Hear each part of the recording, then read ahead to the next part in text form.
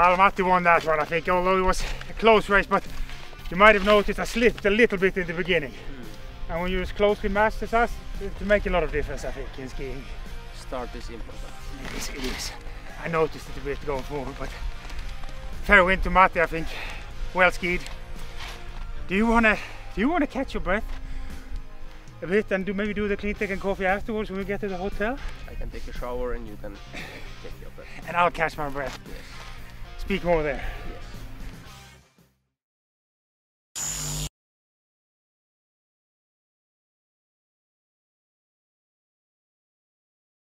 Yes. Well, all right. Welcome everybody, and I am extremely happy to be here with Matti Heikkinen, world champion skier, who is also now our brand ambassador. So welcome. Thank you. To Cleantech and Coffee. It may be the best setting we have had so far, I think, for any of these, so it's good to be here. We've just finished our race and I have managed to get a little bit of rest. I don't think Matti needed much rest after it, or did you? No, shower is okay actually. Good coffee. Yeah. I'm ready for. Good. You're ready for the interview? Yes. Well, let's get to it. I know some of our shareholders have been interested in this, that we are getting you on board, and one of the questions, of course, is you were a shareholder in us already before you became a brand ambassador. Why is that? Why did you select us? Why did you invest in us? My hobby is to follow business and economics. Yeah. And somehow I believe that Cleantech business, that is the long-term way of make things better. Yeah. And it's very difficult to find good companies, small companies where you can make any investments. Yeah. But making investment to the Cleantech invest, you have a possibility to make some allocation to the different kind of small companies, and you are the specialist, and I trust you. Okay, that sounds good. Well, it's a good point. We are, of course, a venue into these 13 companies as it is now, so it's a diversified portfolio, of course. Yeah. Yes. And we agree that we think that is the future, the Cleantech way of doing business. Well, is there among these 13 portfolio companies, is there any, let's say, do you have a favorite among them? As a Finnish person, I have to say Nuuka Yeah. Solutions. It's like a very simple way of thinking how to make things better, how to make more buildings, making them more efficient, and it's like a ultra scale. It is. Product what they have. So that's my favorite, and you can use it in China, you can use it in United States, you can use it in Europe, so you have to do lots of work, but I still believe that it's possible to make things better. Yeah, well, that's an excellent choice, I would say, and as you say, it is very scalable. They are actually able to install Nuuka Solutions now in buildings without even going there, and then they're able to save energy and make tenants more productive, so that's fun to hear. Well, let's perhaps ask you a little bit now also about sports. We've just been skiing here, and you have the season coming up here. Do you have any projections for it, or how is it going? Do you have anything to say about how it will go this year? At least I feel myself quite fast this morning when we were skiing compared to you. That's good. that's a good confidence boost. Yes.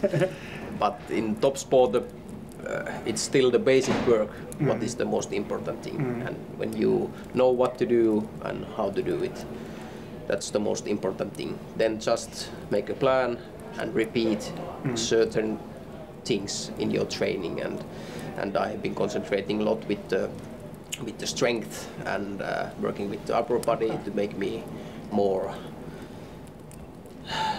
The main thing is to ski faster, and we are skiing in cross country all the time faster and faster because of the equipment and also because of the development of our sport. And we have Olympic Games coming, and there is a possibility to take a medal, and I do whatever I can to take it. Well, I like that attitude.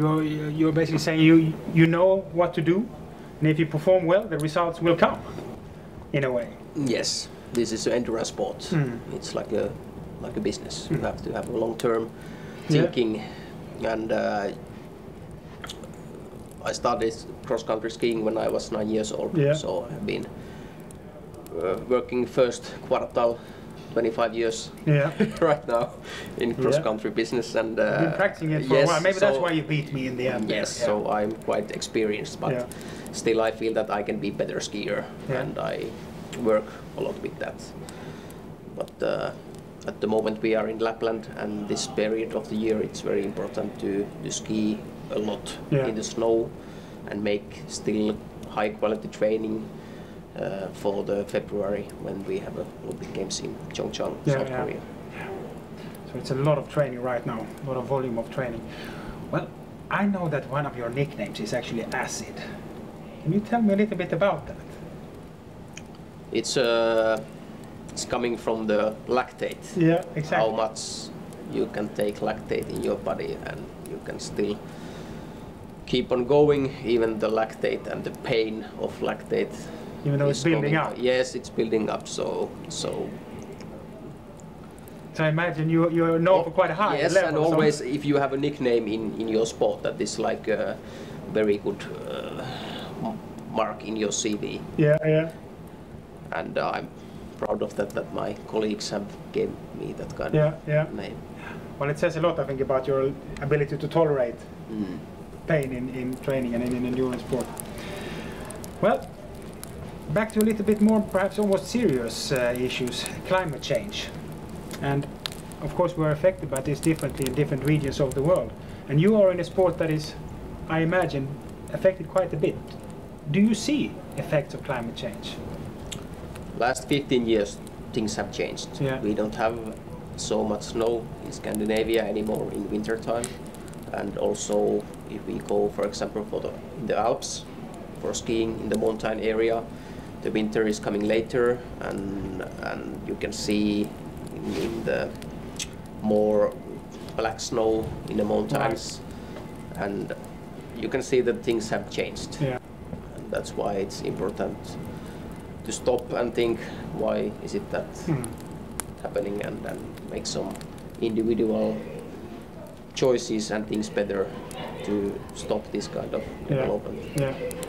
Has it even been so? Is the season the same? Or I mean, how is it with your training nowadays? Do you have to go further and further north, or has this also changed for competitors? Yes, mainly you can still find some snow from the north, of course, but in, for example, southern part of Finland, we have to make some artificial snow more, and you have to have some snow storage. So we make in the springtime, we make some artificial snow and we put it under the cover, and we open that cover in the September, October, and then we make an artificial snow track. So we have to be creative to make sure that we have a track, even if the snow is coming from the sky. Have to be innovative to actually keep the snow well.